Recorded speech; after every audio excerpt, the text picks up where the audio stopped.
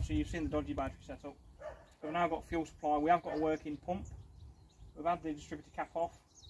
We know it's got spark at the points. Cleaned all the points up. We've cranked it over a load on the battery just to get any oil pressure up, which I'm not too bothered about oil pressure because this engine's probably going to need going through anyway, worst case.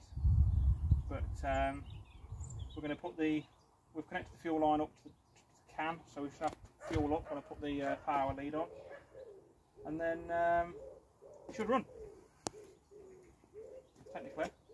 So we'll put these two wires together for the coil and the fuel pump. There we go, clickety clack.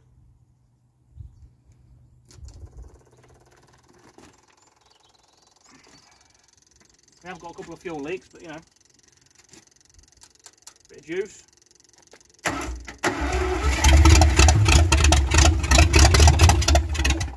nearly.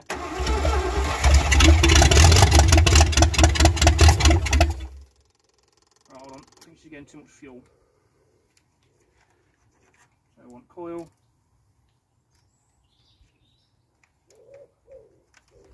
Have to do the old wiring switcheroo here.